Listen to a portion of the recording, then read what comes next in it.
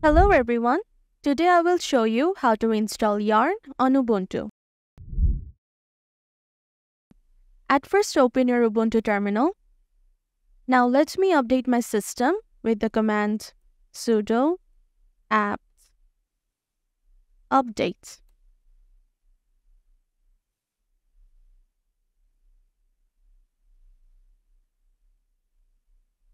After this is done, I can now move on to installing Yarn. The command that I will use is sudo apt install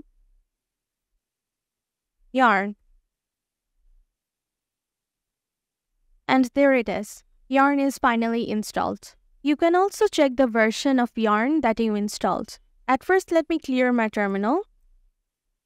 Now the command for this should be yarn --version.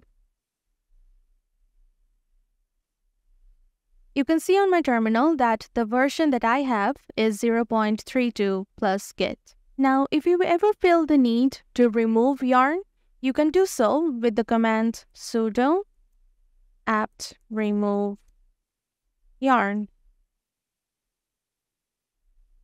And there you go.